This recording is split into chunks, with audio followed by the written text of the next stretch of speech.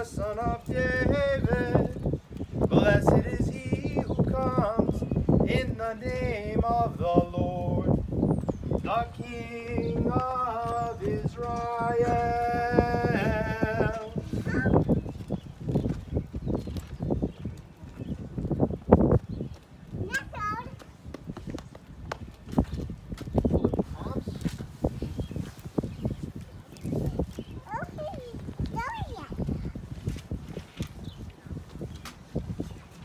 The Lord be with you. With your spirit. Reading from the Holy Gospel according to St. Mark.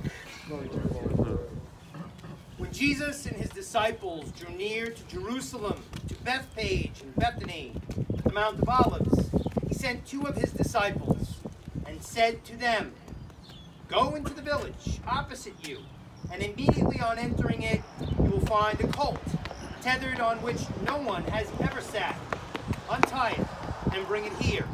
And if anyone should say to you, 'Why are you doing this?'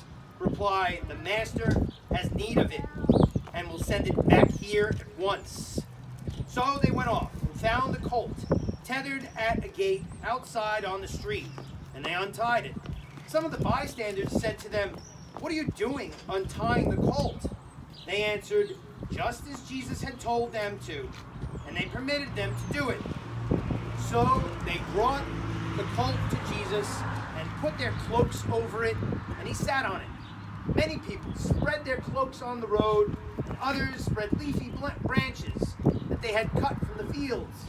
Those preceding him as well as those following kept crying out, "Hosanna! Blessed is he who comes in the name of the Lord. Blessed is the kingdom of our father David that is to come. Hosanna in the highest." The Gospel of the Lord. Praise to you, Lord Jesus Christ. So here's what we're going to do. We start, it's like a big parade. It's like 3 cheers for Jesus. And now we're going to go walk with the Lord to Jerusalem. And spoiler alert, it doesn't end well for us because of our selfishness and our pride. But we go to meet him just the same. So I'm going to ask everybody to process in, and I'm right behind you. And first person who goes in, ring the bell for Janice so she can start the music.